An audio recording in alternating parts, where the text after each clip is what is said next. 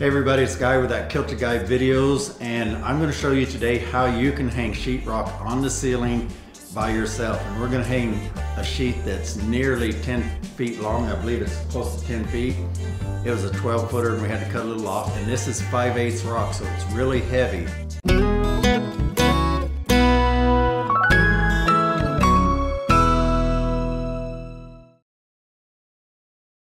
Now, I did a previous video on this, but unfortunately my sound got screwed up that day, so we're going to shoot it again on this job and show you just how relatively easy it is to do even by yourself. Now, if you got a helper, it might be even easier to get it loaded up onto the panel lift, and I'll show you just right now how that works. So we got our sheet cut right here. What you got to do is you got to place this on this panel lift with the brown side facing out, because then you're going to spin it and put the brown side up. So I'm just going to pick this up by myself and put it on here. If you have a helper, again, it would be easier, but I do this all day by myself. So I think everything's set up, and let's pan over here real quick to the panel lift and show how this sets up. It comes in multi-parts. We got it all put together. These arms here, they adjust to different widths of sheetrock.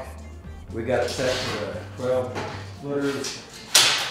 And then this is a tilting bed. It tilts really easy, and it has these arms right here, so you tilt it over.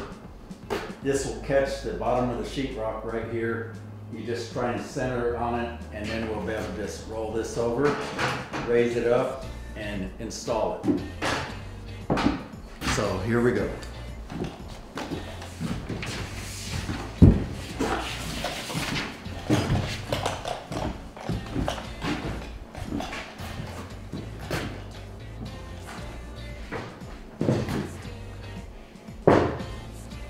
Now you want to try and get it on here fairly centered. Generally, if you're carrying it by yourself, you're in the middle.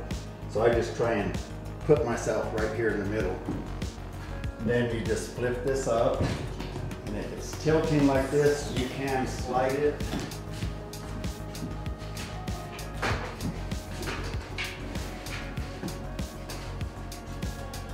Okay, because I cut this one off, this was set up for 12 foot. You can see the arms kind of stick out here. So all I need to do is shorten these.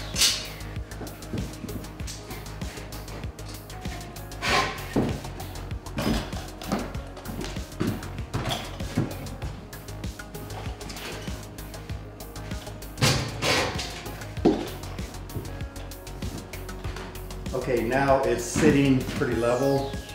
It's ready to go up. You can go ahead and pull these down. I'll point out too, this is a Harbor Freight panel lift that I bought. I'm not the most thrilled with it. I'd recommend trying a different one for a couple of reasons, and I'll show you some of that. For one, in order for this to hold up tightly on both ends, I ended up having to put an inch of cardboard shims in here. Otherwise it was sagging, and then when you pushed it up, it didn't want to hold well. And the other has to do with this design in the middle. I've used quite a few of these, and it just isn't built quite as well.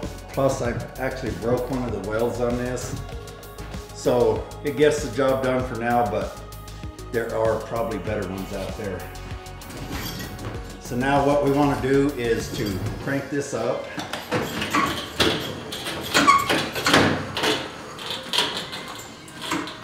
So you just hold on to this, crank it up. It's got an automatic brake, a brake release right here. Let's see where my marks are.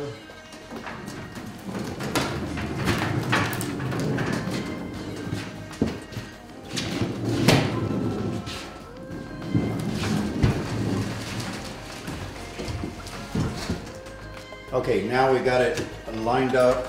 Put this on the outside, and we just want to go ahead and crank it up a little more. And we got a little insulation.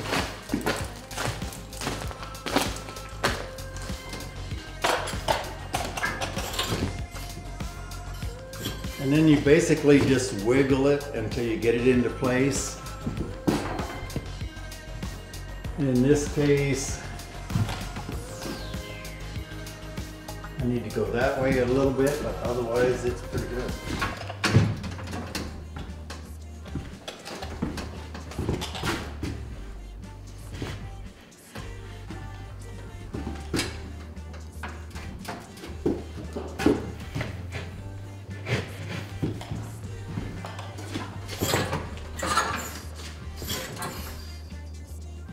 Okay, that's basically it. I got it tight to the ceiling, fits good.